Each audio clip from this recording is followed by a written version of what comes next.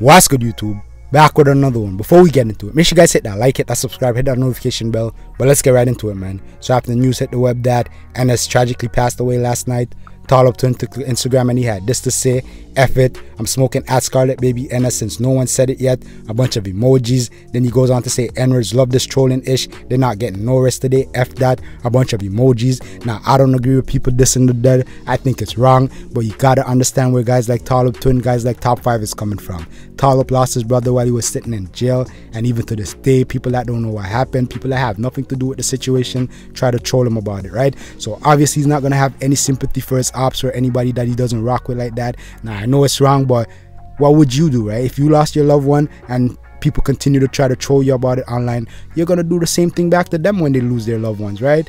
It's just a cycle, man. But I'm hoping it's not a hot summer, but we all know it's gonna be a hot summer, man. Hopefully no civilians get hit, man. But y'all can let me know what you guys think about the situation in the comment section, man. What would you do if you lost your loved one and people try to troll you about it online, man? Let me know your thoughts in the comment section. Hit that like, hit that share, hit that subscribe button. Follow me on Twitch, follow the RBN TV for all the Instagram live videos. Links in the description box. You don't know.